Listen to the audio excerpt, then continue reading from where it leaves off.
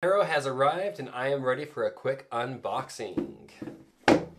Okay, so inside of the box we first of all have a very nice linen textured rule book. Shows the rules for the advanced variant, a quick reference sheet, a handful of bags so that we can separate things however we want. A bunch of little farmer tokens, the back side and the front side of those we can punch out. I always let my kids do that because they love it. We have a whole bunch of little tokens here. We have seal tokens, which will be used in the game. The seal of El Cascadero. We have a bunch of these circular tokens, which will actually be cubes in your version.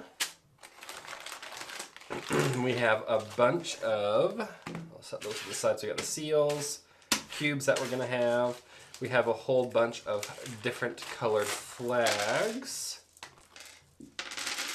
in the 4 different player colors. So we'll have a bunch of cute little flags. We have envoys, the horses for each of the players, so in the 4 different colors, just these mini little horses.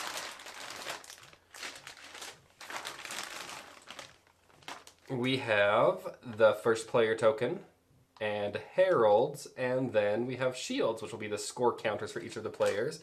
And finally we have the board, double-sided. Ooh, this is my first time seeing this and it looks awesome. So we have the base board right here, which just has all the different towns and the success tracks where you'll count your score and you'll move up the success track, moving your cubes here.